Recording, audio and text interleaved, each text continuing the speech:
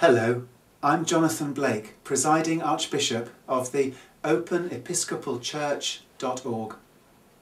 The most profound and incontestable scripture is God is love, and those who live in love live in God, and God lives in them. Wherever love is to be found, we can with confidence declare that God is found. Beyond the control of religion, church authorities, priestly power and dogmatic rectitude, the presence of God through love is within us all. Our lifetime quest is to learn how to love. It is an elusive and refined grace that remains continually beyond us, stretching us to our best, inspiring us to our highest.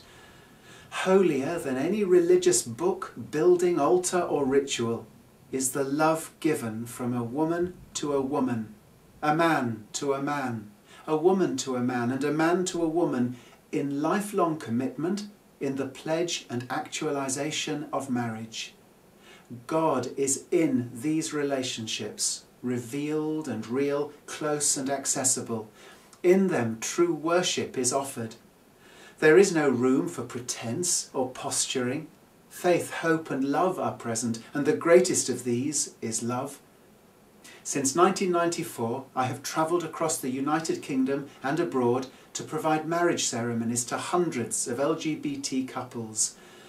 They have been among the most moving experiences of my ministry, witnessing the joy of grandparents, mothers and fathers, brothers and sisters, families and friends, young and old, gathering to celebrate the marriages of LGBT loved ones.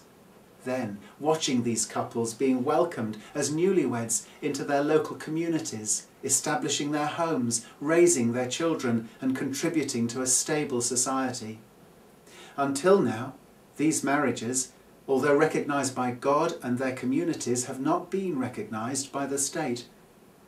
We have now the wonderful opportunity to remove this discrimination and provide equal marriage for all. And that's why I'm out for marriage. Are you?